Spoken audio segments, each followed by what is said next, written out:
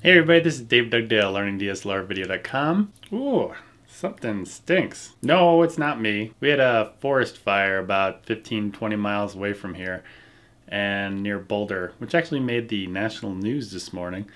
And so it's been a little stinky around here with all the wood burning smell and ash and smoke and stuff like that.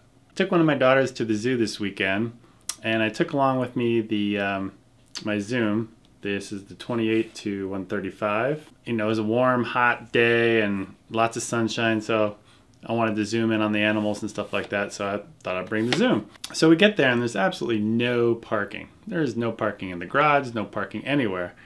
So we decided to go to the aquarium instead in Denver.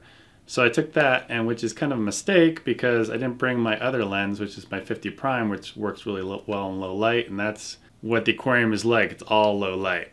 So I was actually kind of disappointed when this lens, I didn't get very many good shots, videos or stills. Before we walked in, there was some jugglers, and both of them had the exact same pair of pants. One was, he had shorts and the other guy had pants. And the guy that had the long pants, which is closest to me, it was Moiré City. His pants were like on fire with Moiré patterns.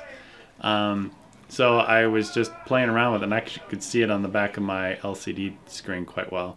So I started bringing down the sharpness, and I brought it all the way down to 0. And this is what you can see. It actually helped a little bit, but it's definitely still there. And what I'm kind of curious is, when I transcode this and I put it up on Vimeo or YouTube, how much of that are you going to see after I brought the sharpness down to 0? Just so you know, I added some sharpness back into this last clip.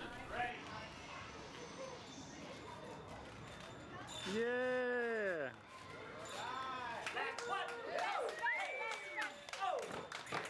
All right, that's all I got. Talk to you guys later. Bye.